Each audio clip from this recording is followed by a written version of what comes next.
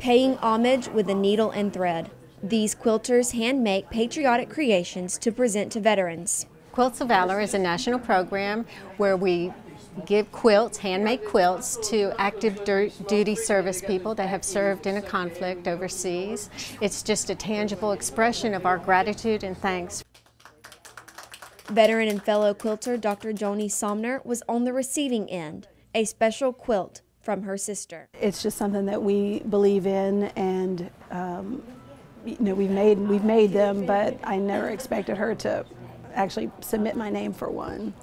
And then she actually pieced it as well. The Army Reservist has deployed twice, going to the Middle East both times, putting service to her country above all else. There was never any question as to whether I would go or not. We knew that I would go. And I left in 2005 and came back for a short period at the end of the year and then went back.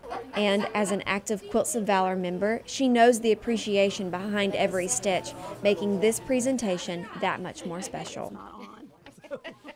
Since I have participated in making them, I know what love goes into making them, and that during the process the soldiers are thought about who will receive it.